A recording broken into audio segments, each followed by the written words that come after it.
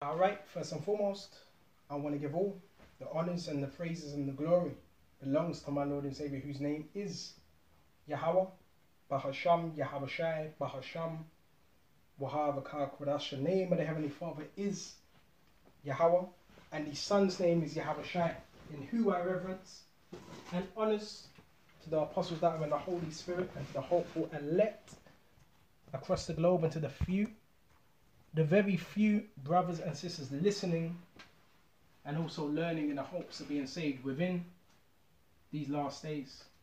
Alright. This lesson is going to be called YAHAWASHI was that cornerstone. Okay. YAHAWASHI was that cornerstone. He is that cornerstone. Okay. Which the wicked of our people rejected. Okay. Yeah, the wicked of our people rejected their own Savior. Okay. So we're going to start off on John 6. And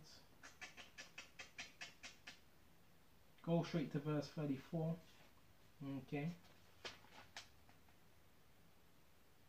I think we'll start at 33. He sent unto John, and he bare witness unto the truth.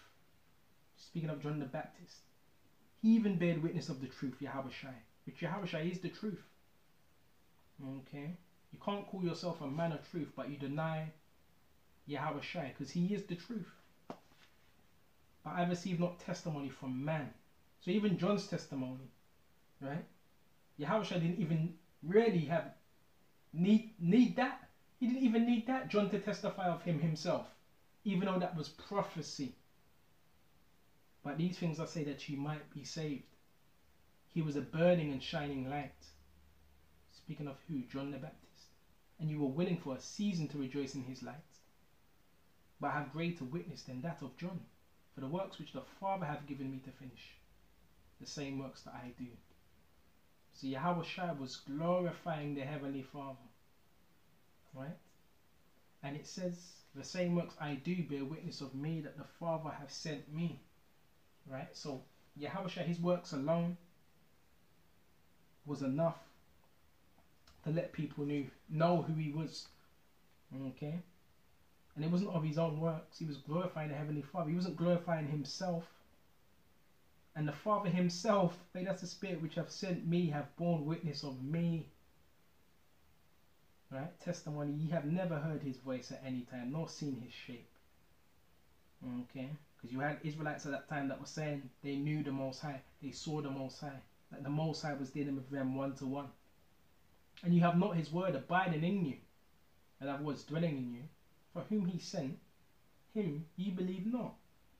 So how can you say the Most High, but you don't believe in his Son whom he sent for you? Verse 39, search the scriptures, for in them you think you have eternal life. Because you would think, hold on, before there was any New Testament, what was there? Old Testament. That's all there was. And within the Old Testament, YAHAWASHI was written. Okay? And they are they which testify of me. So even through the Old Testament, plenty of scriptures, plenty of chapters that testify of YAHAWASHI. Zechariah. What's it? 1 and 10. Genesis 49 on down. Isaiah 66 and 15. There's so many different scriptures. Right? So many scriptures that testify of YAHAWASHI. So it's not that they couldn't see it, it's just they didn't want to accept the Messiah. And you will not come to me that you might have life. See? That's that stubborn, that's that hardened. Their hearts were hardened. Okay? Just like them same individuals, them same Israelites that were in the wilderness. Their hearts were hardened to YAHAWASHI. I received no honor from men. Saying about men what men think. Shalom Zakwan. Brilliant video, elder. YAHAWASHI wasn't in that spirit. Didn't receive honor from men. But I know you that you have not the love of the Most High in you. So YAHAWASHI knew he could read minds. Excuse me, that's my stomach. He could read minds. He knew what people were thinking about. Right? He knew of those that believed in him and those that did not. And I come in my Father's name. If you receive and you receive me not, don't accept him. If another shall come in his own name, him you will receive. So this other man can come in his own name. Excuse me just a minute. Check this out.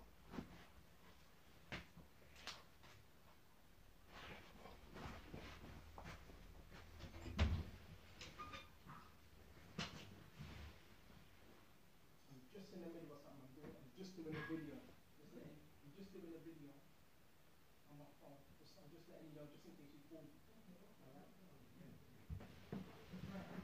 Sorry.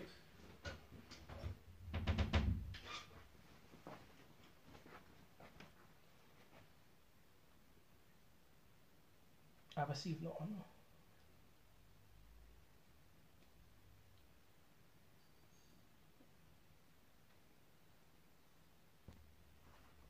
So on verse, where was it?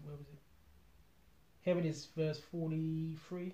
He said, I'm come in my Father's name. And you would think, well, hold on. These men, these Old Testament, these non-Messianic Jews, that's what they were. You would think, hold on. Yahushua said, I'm come in my Father's name. He didn't say his own name. His Father's name. Right? So him coming in his Father's name, and they were what? The Most High, the Most High. You would think they would receive him straight away. It was coming in the Father Abba's name, Yahweh's name. But they still didn't receive him, and you receive me not. That's how he knew they were not real. They were not about Yahushua. They were not about the Heavenly Father. And if any man shall come in his own name, him will ye receive. Right? So Yahushua, he wasn't even coming in his own name. He was coming in the name of the Heavenly Father. And they still didn't receive him. If any shall come in his own name, him will you receive. So another man could just pop up on the scene, a false prophet, or anyone, and him will you receive, rather than Yahawashi. It's something else. How can you believe which you receive honor from one of another? How can you really believe if you're receiving honor from one of another?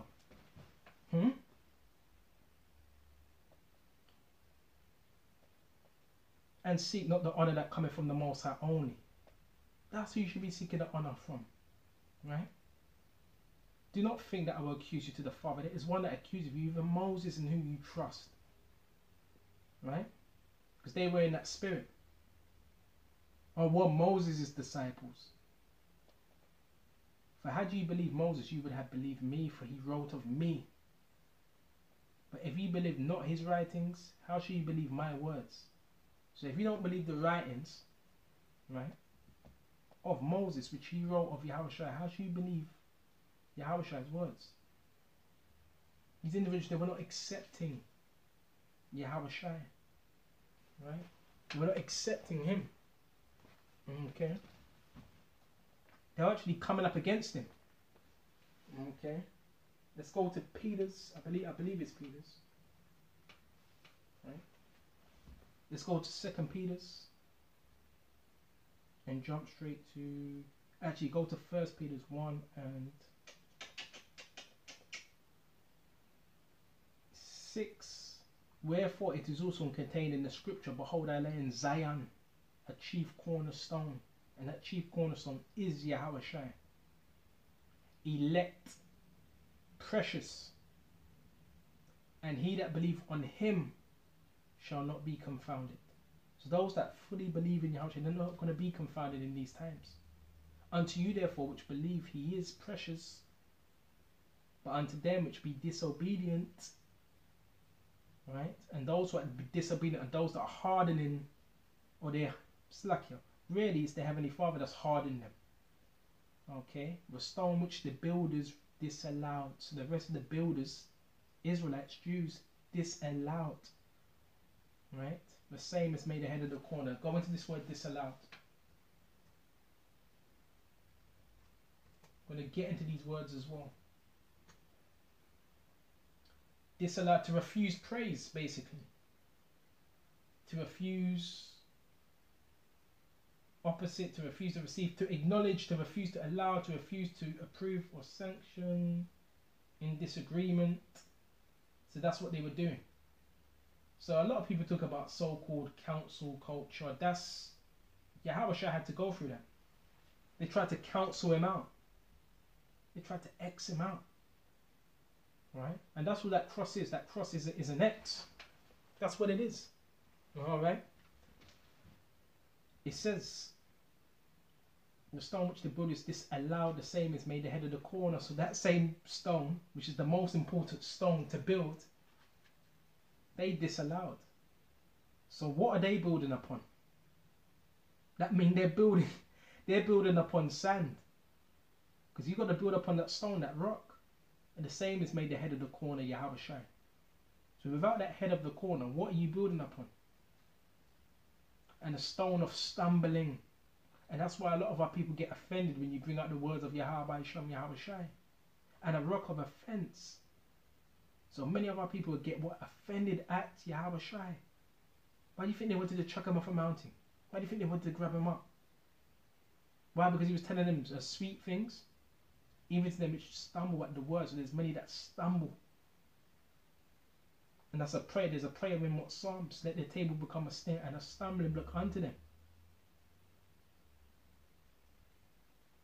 And be disobedient whereunto they were also appointed. So we know we're going to have those, some that we teach, and they're just going to be disobedient and stubborn to this word. Okay? But ye are a chosen generation. So within Israel, there's a chosen generation that's been picked, that's been selected. A royal priesthood and a holy nation and a peculiar people. Peculiar is different. I want to type in this word peculiar. Peculiar. I'll see what comes up. Exclusively to one person. Special from Latin peculiaris. Peculiaris. That's pretty much it. Special, different. And that's why you get looked at differently. Okay? Unusual. Maybe just a minute. Unusual, uncommon, distinguished, special. Right? So yeah, of course you're going to stand out. Right? Because you're not doing what everybody else is doing. You're not following the crowd. But you should show forth the praises of him who have called you out of darkness, who, YAHAWASHI, into his marvelous light. So you have those that were for YAHAWASHI and you had those that were against YAHAWASHI. Okay. Scriptures say this. The scriptures let us know. Right? And you should be able to identify who those men are today that were with YAHAWASHI and who those men that were against YAHAWASHI. It's easy. Isaiah 53. He is despised and rejected of men. Hold on. Our Lord is saying, was despised? Yeah, he was despised. Right? Oh yeah, he had followers. Right? But the majority of the world at that time, remember that was the Roman Empire. And rejected of men. What men? We already went into that. Disallowed indeed of men. Right? Those that were on the high seats. They had a position to maintain. Which was their lot in the Roman Empire. And that's what happens when you're highly esteemed in another man's kingdom. You're going to be seeking to uphold yourself rather than YAHAWASHI. A man of sorrows and acquainted with grief. So YAHAWASHI also had sorrows. Right? YAHAWASHI really also had sorrows.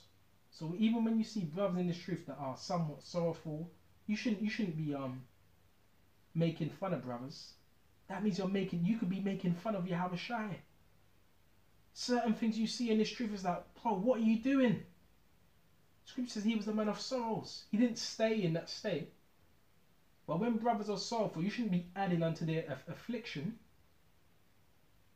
The scripture says that in some of the Apocrypha, add no more sorrow to a distressed heart, paraphrasing, and acquainted with grief. He was associated with those two emotions. These are emotions. Sorrow and grief are emotions. And we hid, as it were, our faces from him. So you had Israelites, they didn't want to know YAHAWASHI. They hid their faces. Right? He was despised and we esteemed him not. Surely I had borne our griefs and carried our souls, yet we did esteem him stricken, smitten, and afflicted. But he was wounded. Okay? For our transgressions. Alright? He was bruised for our iniquities, and chastisement of our peace was upon him, and with his stripes we are healed. And today, guess who this begins with? The elect on this side. The wicked, those that are denying Yahawashi, they're not healed. They're still in their sickness. Through his stripes we are healed. Ultimately in the kingdom, all of Israel going to be right. But the first 1,000 years, the wicked, they're going to have their heads down. Because they wanted to maintain themselves here. They didn't want to repent. Let's go to Acts. Babakasha. This is Acts 3. And jump straight to 13. And this is when Peter and John were healing the lame man. And you had particular Jews that saw it and they fell a particular way. And the power of Abraham and Isaac and of Jacob and the power of our fathers have glorified his son Yahawashi, whom he delivered up and denied him in the presence of Pilate. So they delivered Yahawashi up. You go into the Gospels, they will let you know what they were doing, right? And they desired, who did they desire? I forgot who, what was it? I think it was Barabbas. Yeah, they desired Barabbas. Someone who was of the world. That's who they desired. So our people, they desire the people of the world rather than Yahawashi. And that's why men speak, a lot of men, they speak of the world. They can tell you more about vocab. He's of the world, he's insignificant. And Yay, Kanye. They glorify them more than Yahawashi, who delivered up. It was our own people that delivered up Yahawashi because they had demons on them and denied him in the presence of Pilate, in the presence of an Edomite, when he was determined to let him go. So Pilate even wanted to let Yahawashi go. But the demons in them, remember what they were saying? Crucify him. That's what they were saying. Crucify him. They were raging. But he denied the Holy One and the just. Right? Just means upright and desired. That's it, a murderer. He was a murderer. Right? To be granted unto you. So they would rather a murderer than Yahawashi. That's what they rathered. Then Yahawashi. That shows you the extent of wickedness of our people. And killed the Prince of Life, who the Most High have raised from the dead, whereof we are witnesses. And Peter and John were witnesses to them, as well as Mary. And his name, through faith in his name have he made this man strong, the man that was healed, whom we see and know, yea, the faith which is by him, and have given him his perfect soundness in the presence of you all. And now, brethren, I wot that through ignorance you did it, you gave up Yahawashi through ignorance, because you did have those that were in on it. Now guess what? They were of the elect, as did also your rulers. Gave up Yahawashi, but those things which the Most High before has showed by the mouth of all his prophets, that Moshe should suffer, he hath so fulfilled. That's when it was fulfilled through what prophecy? That prophecy is Isaiah 53. It's fulfilled right then. Repent ye therefore. So there is repentance for those that were some, a small minority that were against Yahawashi. Repent ye therefore and be converted, that your sins may be blotted out. When the times of refreshing shall come, and Yahawashi renews from the presence of the Lord Yahweh Yahawashi. And he shall send Yahawashi Mashiach, which before was preached unto you. So yes, there is still repentance, alright, for our people. Okay. And this really does show you what Yahawashi had to go through. And it wasn't just Yahawashi. You had Stephen, you had Paul that was going through a lot of things. And when you actually read these scriptures, the Gospels, who was it that was coming up again? Who was the main opposition? Israelites that had a Bible, that were in the faith. Well, you know what? I'm not going to say that they were not in the faith, because then they wouldn't have done that. Okay. So with this lesson, I hope this was edifying, and until the next time, Shalom to the hopeful elect. Shalom.